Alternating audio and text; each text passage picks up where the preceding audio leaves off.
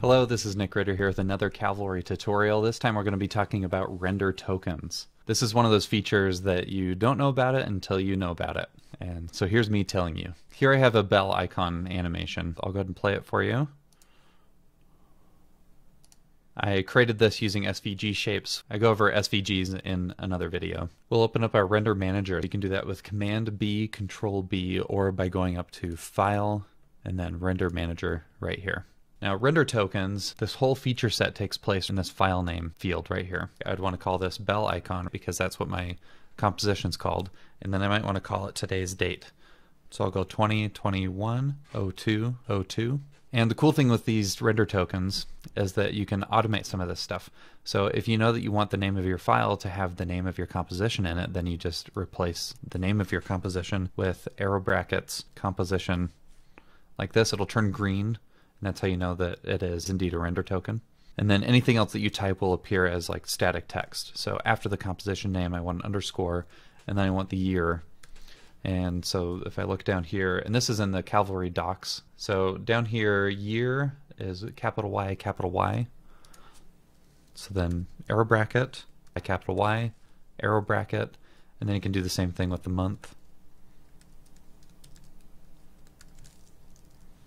And the day.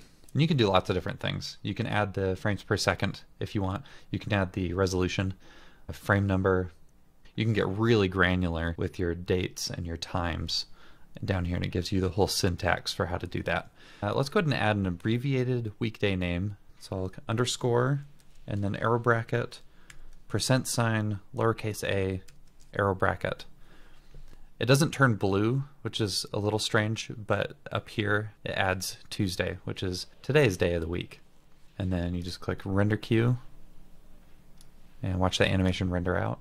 And now over here, see, I did one as a test, and then our new one has Tuesday on it. This now has today's date with Tuesday. So if you make a new render tomorrow, it'll automatically update to tomorrow's date. That's one of the great things with these procedural naming methods. I love it.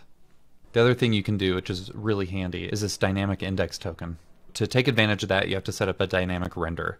I will go ahead and create a quick color array, and then let's create a quick square, make that a little bit bigger, and then click and drag our color array over to our rectangle shape and set that as the fill color. So now when we open up our render manager, I'll trash this renderer and then add the current composition, which is this new one that I just created, composition 3. This is square underscore, and then create the dynamic token here. And then let's go ahead and add our frame number as well. The PNG sequence automatically adds a frame number at the very end, so it ends with a dot and then whatever the frame number is. But using this method, you can customize, like, oh, I want an underscore and then the frame number, because watch what happens when I delete this. It goes back to that period, but I can paste underscore frame, and then it sets it up the way we want. So now I will go ahead and render this. And it cycles through all of our colors. So now here in our renders folder, we have frame 0 and frame 1 for each of our colors. The benefit of doing it this way is if you don't set up the render token, so I'll just do square and then underscore frame. I'll click render. It cycles through all the colors. By default, Cavalry will save each dynamic render in its own folder. This can be really great for doing image sequences because then they're automatically organized for you, but not so great if you're just doing like an image or two or one video clip per dynamic render. Thank you very much for watching. Don't forget to like and subscribe to watch more videos like this one. Thank you.